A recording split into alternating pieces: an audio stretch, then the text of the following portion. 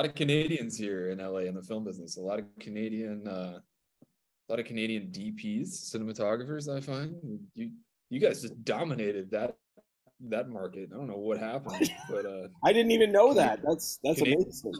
like Poland. Oh my God, every other DP is from Canada. It's insane. I think Really? there's just like a system there that, yeah, they just crush. Maybe with all the wilderness, maybe we just people want to take pictures of it, and it starts from No, there. honestly, you mean you joke, but that's it. It's the like photographic nature of Canada that like I just swear to God, it's an actual thing. It's an actual thing.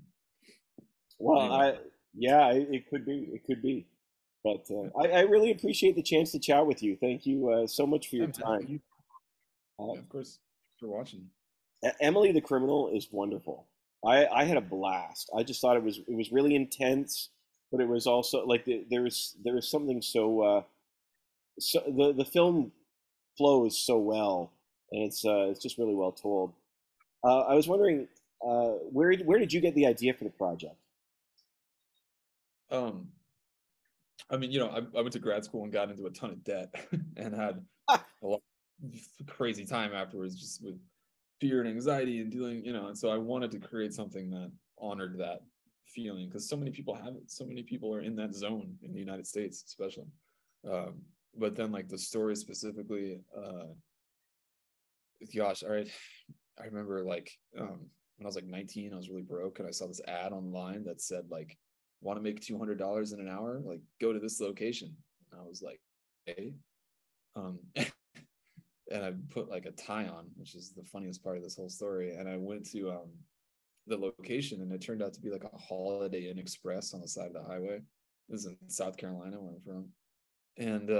And I went into this like banquet hall at the Holiday Inn Express, and there were all these other equally pathetic looking people there. And then this guy came out and started doing a presentation about what was very clearly like a multi-level marketing scheme, like a pyramid scheme. And I was like, nope, and got up and left. But to this day, I've just wondered, like, what if I'd stayed? What would I have gotten into? Surely there were other people in the room who did stay and did get into it. What was their story like? So I always thought that would be an interesting beginning to a movie. That's where the idea initially came from. So you were that guy in the back that said nope and then got up and Yeah, yeah, exactly. That was me. Exactly. I was like, I'm out of here. Yeah, yeah, it was funny.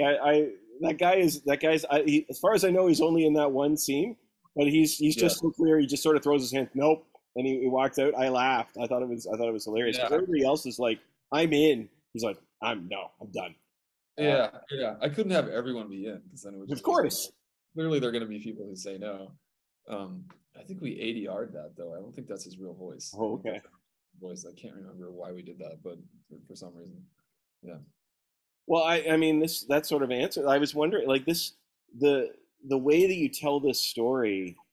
I mean, of course, I can say I don't know, but it feels sort of authentic. Like, did you do any sort of research into how these sort of things operate? I mean, I you know, you were at the pyramid scheme, but I'm assuming that you weren't, you know, doing credit card fraud.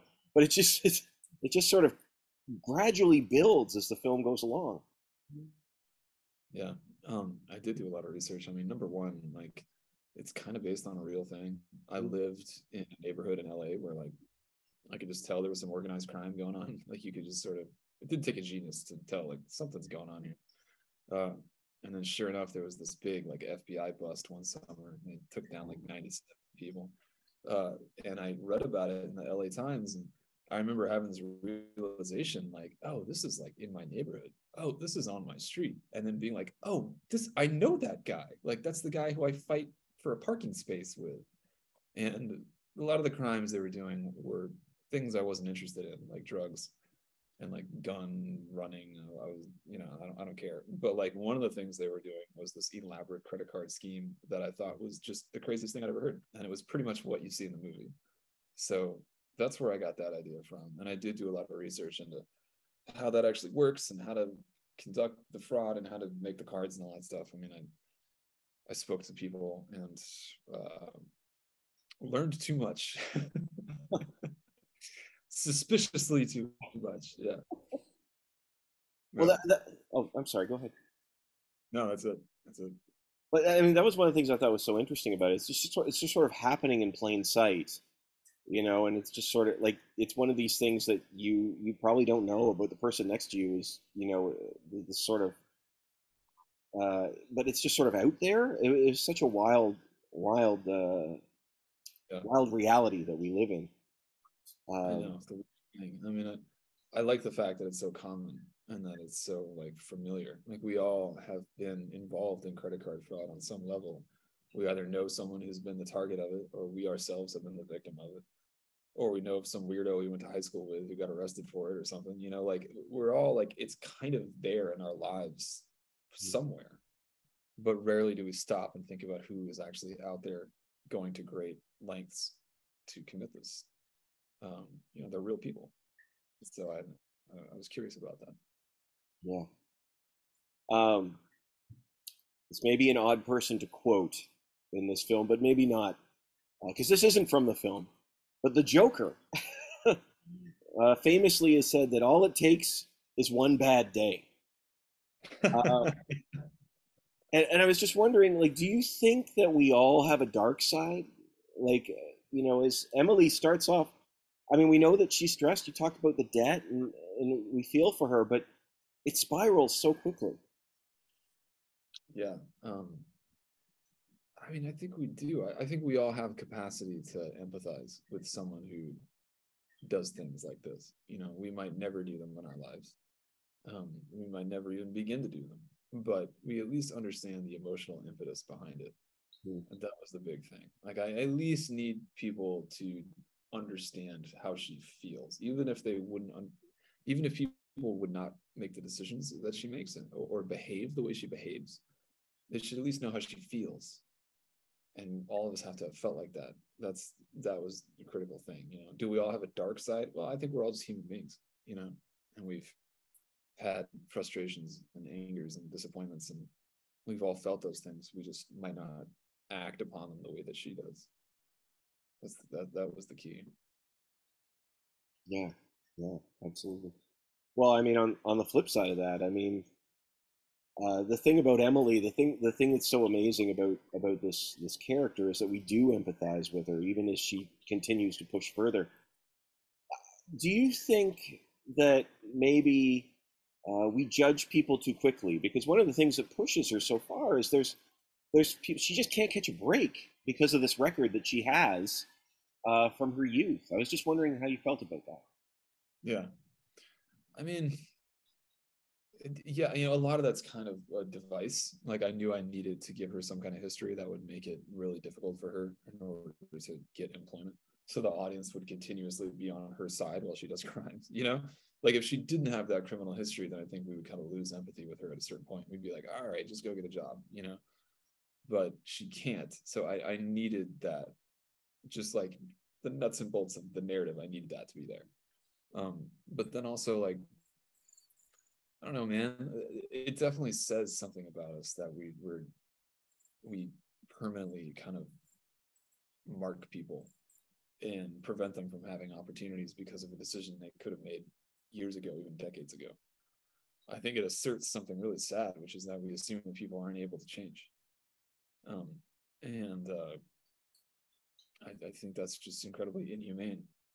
Uh, I think why put people through a correctional process unless we assume that they have the capacity to change? It's kind of um, redundant at that stage. So, yeah, I have a lot of feelings surrounding that. You know? Yeah, yeah.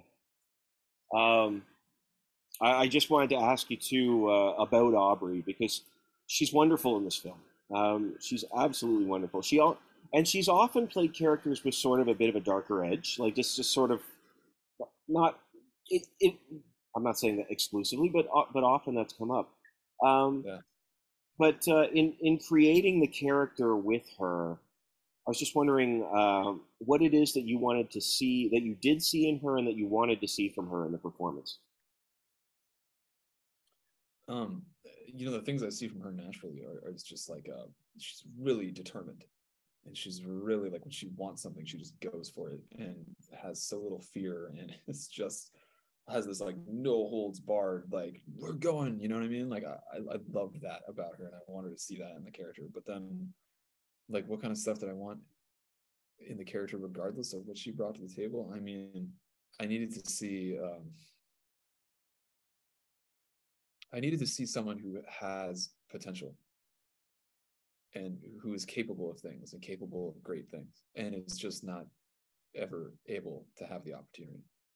If it's someone who we kind of feel like this person's just a screw up and is never going to go anywhere, then that doesn't really work, you know. Then we're not really cheering for that person. So I needed it to, I needed her to be like, actually, I think this person is talented and is intelligent and stands up for herself, and man, isn't it a tragedy that she just doesn't have the opportunity. Like that's what I needed more than anything for it to be. I can imagine a different universe in which it's Emily's character who becomes a successful ad agency boss instead of Gina Gershon, you know?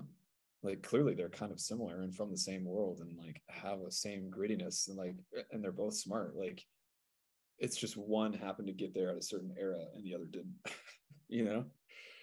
So yeah, I don't know, hopefully that answers your question, but I needed to be someone who we could see the potential in them. Yeah, I love that. Absolutely. And like I said, she goes for it, man. There's some moments in there that I'm genuinely terrified for her because Oh, she turns yeah, it on and off.